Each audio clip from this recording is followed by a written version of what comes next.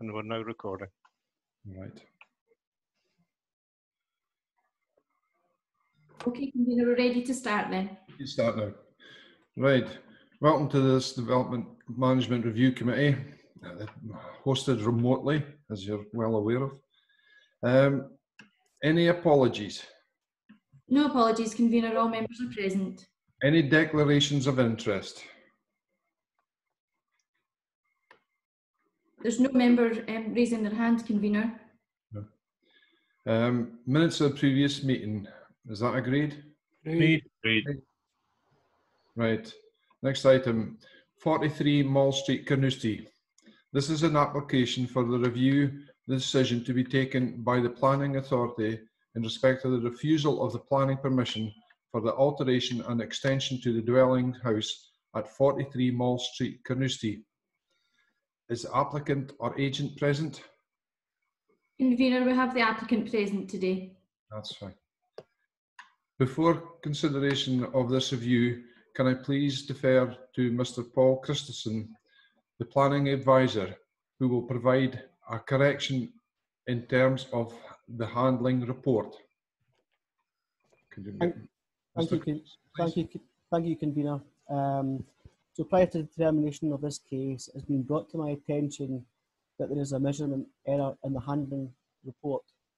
The report of handling, page 5 of report 16720, makes reference to a distance of 450 millimetres from the end of the proposed extension to the boundary wall of the neighbouring property at 41 Mall Street.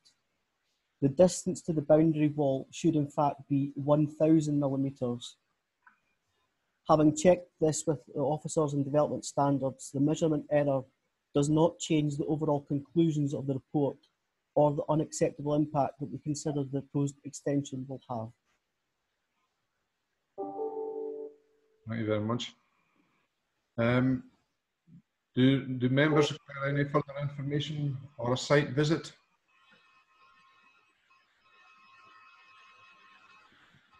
Councillor Miles is raising his hand, convener. Yes, convener. Having looked at all the information here, I feel a site visit is still almost essential for me to decide whether this is going to be contrary to planning or whether it could be deemed acceptable. Does anybody else require a site visit?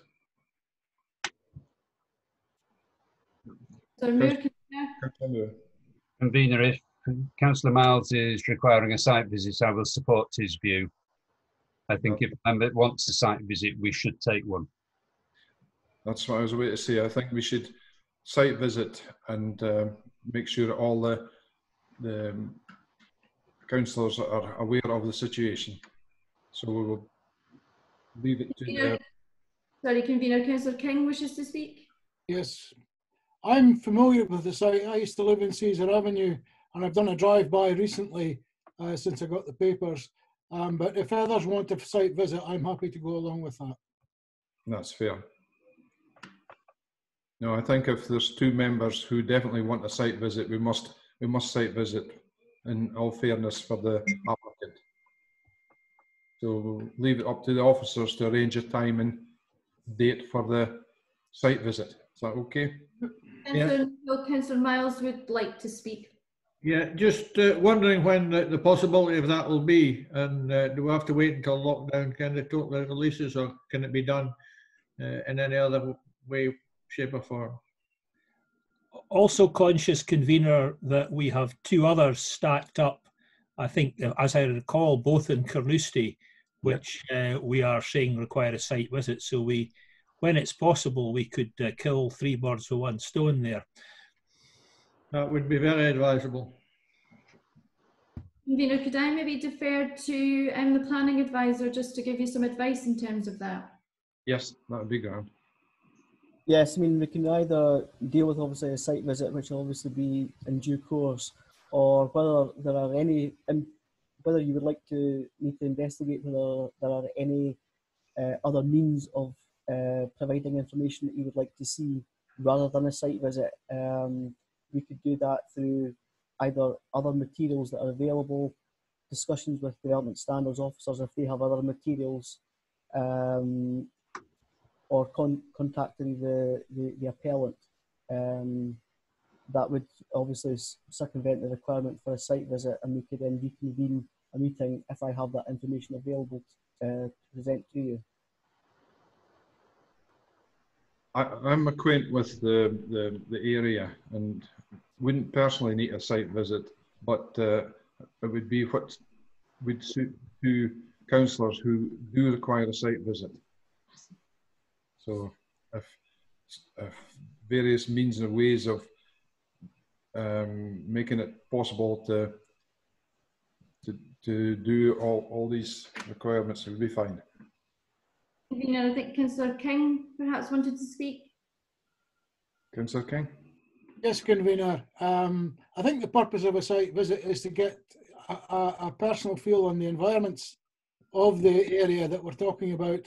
And certainly while further video or other links would be useful, I still feel that if we need to have a site visit, we should in fact visit the site, because you get a better impression of what is going on when you actually physically visit the ground. Yes, I agree with you there. I would also concur with that, because again, photographs only tell one part of the story, and as most of the situation here is dependent on how much is overlooking neighbouring properties, I think a site visit is essential in this instance. Right, we'll get the officers to arrange a site visit and book it in with us. Okay. Convener, sorry, I think Councillor Duff wanted to come in.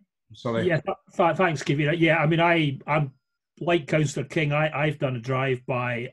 I don't personally feel it's necessary, but very happy to go with the members that do want a site visit. And I think, yeah, seeing it in reality is better than any number of drawings and pictures, in my opinion. That's a personal one. I'm quite happy to go along with the site visit. Right, that's good. So, Sarah, you arrange to get this site visit booked. Yes, sorry, just to clarify for members, it's similar to the other two cases that we've got on hold at the moment, that we can only arrange a site visit as and when it's safe to do so, and the travel restrictions have been lifted. So what we will do is we'll combine the 3 site visits for Carnoustie all at the same time. And just for clarification for the applicant that's also in the meeting, I'll email out the decision from today to him, but unfortunately we won't be able to provide a date at this time, but we will obviously keep in touch with you all as you know, we go through the different phases and start to maybe ease some of the restrictions. Right, that's fine. Yeah. Go on to the next item then. Hang on. Will this be an unaccompanied site visit? Yes, we Yes. always have unaccompanied site visits. Yeah. Sorry, Convener, can we just clarify with all members that they wish an unaccompanied site visit? All Yes. members Yes. unaccompanied. Yes, happy with that. Yeah, that's grand. Right. Next item, field adjacent to the Lodge, Collison Castle, Arbroath. This is an application for the review of the decision taken by the planning authority in respect of the refusal of the planning permission for the proposed new manager's house at the field adjacent to the Lodge, Collison Castle, Arbroath. Is the applicant or agent present? Convener, we have both the applicant and the agent present today. That's good, thank you. Before consideration of the review, can I refer members to section 4 of the report and the recommendation 3, as asked members to confirm whether the statutory requirements have been met in terms of the new information submitted. If we agree that the terms have been met, we can review the information as part of the consideration of the review. If not, we must not take those new matters into account. Have the councillors looked into section 4? Yes, convener. I've seen the new material and I've no problem accepting it, but I don't know quite what you're asking there. You could clarify. It's this information could only be relevant after the coronavirus come into, and it was not there when the initial planning went in and got refused. So now that they've had the corona, they're feeling that there's they should be taken into consideration with hardships. Convener, I've read the information and you know I've seen the additional information. I've read it. I don't think it's probably appropriate to say whether I think it's relevant to the case or not, but I've read it. Well, that's what we have to take into consideration to decide on whether you think it's a relevant fact that will influence the decision or not. Well, it's a factor. Whether it will influence the decision or not remains to be seen. But it is a factor, and it's unforeseen circumstances. The COVID, nobody could foresee that. So I think it's acceptable to accept the new information. Anybody else got any opinions on it? No objections to accepting the information. No objection to it. Right. Can I just clarify, convener, sorry, that from what I'm hearing, members are satisfied that the requirements in terms of new information have been met as detailed in section 4 of that report? Yes. Yes. Yes, from me as well. Thank you. Do members require any further information or a site visit? I would like a site visit, please, convener. Similarly, I think we would benefit from a site visit to get the feel of where the site, how it fits into the property and how it fits into the surrounding areas. I think it would be helpful. I've done a drive-by on this one, and I would prefer a site visit just to get the full picture of what's going on. Councillor Duff? Yeah, I'm happy to go along with the site visit. Right.